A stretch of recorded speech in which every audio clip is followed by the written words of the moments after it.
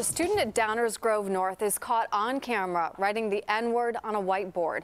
We've chosen to blur her face. The person who posted this video on Facebook says he didn't film it but shared it to bring awareness to the racism taking place at Downers Grove North. The school says they've identified the students involved and contacted their parents. However, due to student privacy, they tell us they can't share how the students will be punished.